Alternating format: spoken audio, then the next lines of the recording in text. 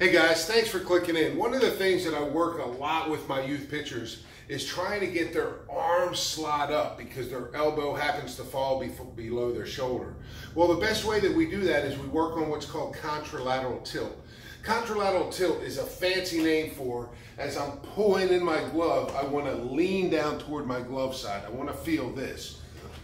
What a lot of younger kids will do is they'll pull out. They'll hit, stop, chest doesn't go forward, pulls out like this. So you got to show them what this front side does, because whatever the front side does, the back side is going to dictate. So I happen to be in my garage, implement, came across a pull stick right here, put one hand on one end, one on the other, have them line up, let them know, come to the top of your leg lift, drive down the mound, stick it.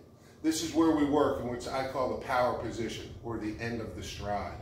So most kids are used to doing this. Pull stick, come straight out. Look how my shoulders are level.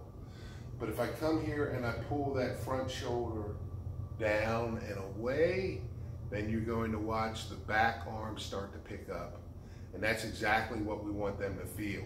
Hey, if you don't have a pull stick, there's a couple other ways you can work it with your kids. Let them know the pectoral muscle, your chest muscle, right behind the shield, is that has to go to the target. It's got to come down into the target. If they're not getting that, then the last one that I know of, if you guys know any more, send them to me.